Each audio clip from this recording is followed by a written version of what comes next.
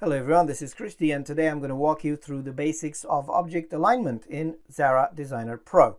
This works in older versions as well. I'm using Designer Pro X here and I've just created 3 objects here, random circles on my document, and I have made a page here that's a rectangular page. It doesn't really matter. So to align objects, maybe you want to put them center objects. Let's put all these circles exactly. You can do it by hand, but it's really, it's hard. Xara does have this snapping going on, so I guess that helps you. But if you want to just do it with one click, all you have to do is just select all of the objects you want to align and go to the Arrange menu and select Alignment, or you can click Shift Control L. So this is the object alignment, and here you have some options. First of all, you need to decide how do you want to align the objects. Do you want to align them relative to the selection bounds, which means it's going to just create an average of the area where the objects are selected, and it's just going to align them in place.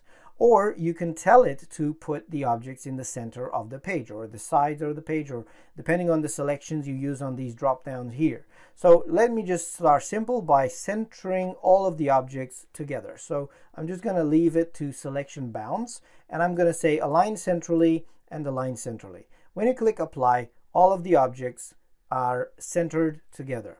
If I want to put the objects in the middle of the page, all I can do is just select all of them, select page and centrally, and apply. So there you go, they are centered in my page. Now you can do it also not just centered, of course. You can do it to the right or to the left. So you can select all of the objects and say, actually in the right vertical, I want to put them at the top. So if I click that, they're all gonna align to the top. Same thing to the bottom.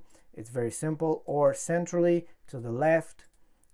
They all relative to the page or to the selection bounds. You can change these options here as well. Or if you want to use the back object as a reference, let's put the object here. You can use that bounds of the back object. So that's the largest object in my case, and it's going to say, let's do centrally.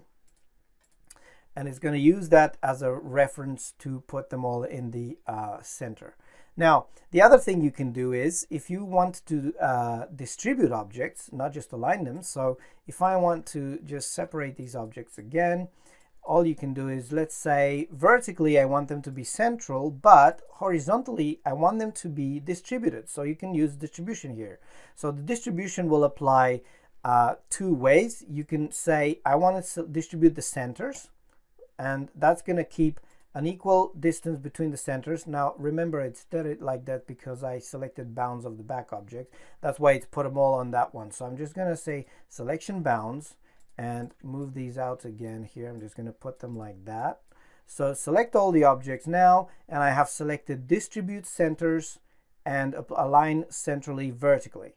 So when I do that, the centers will be at equal distance to each other. Now, I don't like this very much, so I'm just going to try and put them equally distant, which is another option. Select them all again, and I'm going to say distribute equi-spaced, this one here. So now the objects have an equal distance between them, not the centers, but an equal distance between them, so they are distributed.